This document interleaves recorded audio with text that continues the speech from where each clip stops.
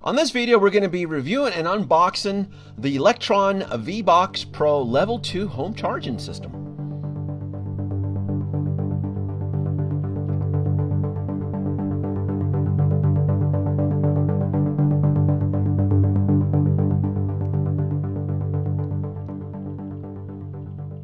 Lectron was kind enough to send me their current V-Box Pro Level 2 EV charging station. Now, I've done quite a few unboxings when it comes to level 2 home chargers, but this one here it's a bit unique, and it has a few extra bells and whistles that I haven't encountered in the previous models that I've actually reviewed and unboxed. First thing that will probably stand out is that the box advertises 48 amps, and we're going to go into a little bit deeper on how that works, because there are options as far as installation, home installation. When you have a level 2 charger, 48 amps. Typically, when you have a 48 amp system, you have to hardwire it. Versus if you're going to use an outlet, the NEMA 1450, you have to. It's usually capped off at 40 amps. Now, very well packaged, nice foam. I love the silver highlight. I don't know if it's molded into the plastic or it's painted, but it's very nice. Gives it off that silver metallic sheen on it. It is a little bit odd though that this one doesn't have a screen, because it seemed at one point a lot of these level 2 home charging systems would have like an LED screen or LCD screen, just to kind of visually show you as far as the amperage and the kilowatt and so forth. Lectron feels with their top-of-the-line level 2 charger, you don't need it. I will, spoiler alert, I will say that their app is very easy to use. Now, going over the unboxing here, instructions, home warranty, there's really not a lot. That's what makes these level 2 chargers so easy to kind of review and install. This one here includes everything as far as the mounting brackets. It also includes the cable bracket, and I'm just doing a little bit of cleanup here. I'm inspecting. Now, I will always recommend using your own as far as screws, since every homeowner knows what their home is and far as studs goes. I like the power one. I'm going to call it the power one, but I like the silver tip button on it. It's just different. Very solid, very heavy. It doesn't feel flimsy, doesn't feel cheap. Nothing here feels cheap at all. This is just picking everything up. Very solid construction. Now, this is different. They've included the NEMA 1450 plug here, and they've given you instructions that if you do decide to hardwire it into an outlet box, they're giving you instructions on actually how to remove the actual plug. And when you do so, it unlocks the mode which lets you pump in 48 amps. So there is a sensor inside this outlet here that once you remove it, will let you do 48 amps. Otherwise, if you're just going to use the outlet on a NEMA 1450, it's going to get capped off at 40 amps. And it's really for safety reasons, especially like in the middle of summer here. When you're pumping in 48 amps like that, the outlet or the actual plug tends to get very, very hot. And in some cases, there's a scorching around the terminals. So a lot of folks know the risk. I don't recommend it to bypass it, but just be careful.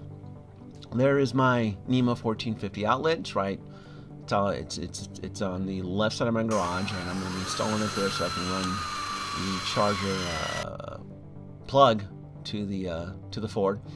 If you have I tell you what, it always makes your job so much easier if you have the proper tools. I'm using a stud finder, leveler. I know where the stud is on the wall, and I only need to. There is 4 holes on this steel plate here. I'm only going to screw 3 holes, simply because these screws are rated for about 50 pounds, and this unit doesn't exceed 50 pounds. So to have 3, I think is more enough. If I can minimize the holes on my wall, I'm going to do so. Very unique, different design compared to other level 2 chargers that snap in, and then you can pop them off with the like a screwdriver. This one here, you actually have to screw in. There is 4 screw holes, right? There's 2 on the left, 2 on the right. Versus the other ones I've reviewed and installed, they kind of snap in and then they can pop right off by a pressure reliever. These are the 4 screws, and then at least Lectron does include the screw covers, for the rubber screw covers on there, and they're numbered and such. And so there is no spring release mechanism on this. You are essentially screwing it on to the wall, almost near permanent fixture, but not really. Once you screw in all 4 screw holes, pop in the rubber stoppers for aesthetic reasons. And before I'm going to plug it in here, I'm just showing you on there. I just want to make sure it works before I go any further, because I'm going to be drilling the cable support bar, and you can kind of see it's powered on and it's blinking, and that is the signal that it's working fine, and it's waiting to be paired up. So this specific unit, it has Wi-Fi features, and it has the interactive app that you can control and schedule and so forth. And I'm gonna install the steel bracket arm here so I can hang the cables here. Charge port wand, and yeah, super thick. This cable is very thick, and you want that though. I mean, when you're charge it in the middle of summer here in Vegas, the actual cord does get warm, and that is normal. That is absolutely normal. So hence why the safety feature on the 48 amp, that when you do hardwired in, you know, you really do want to use a licensed electrician. The app for Lectron, I'm going to give it a super duper A+. I've used other apps for other level 2 chargers, and by far the Lectron app was probably the quickest and easiest to set up. It communicated very quickly with the charger. The only thing that probably took the longest about the app was the update. It connected very quickly, and then it told me it needed an update, and the update probably took 5 minutes. But honestly, if it didn't need the update, I probably would have had the app up and running probably just under 3 minutes. You can kind of see the update on there and so forth, and I'll do a quick cut on there. And if you're curious, I did want to see if I can kind of trigger the 48 amp, and it does warn you, requires hardware connection. So I was like, oh shoot, 48 amps.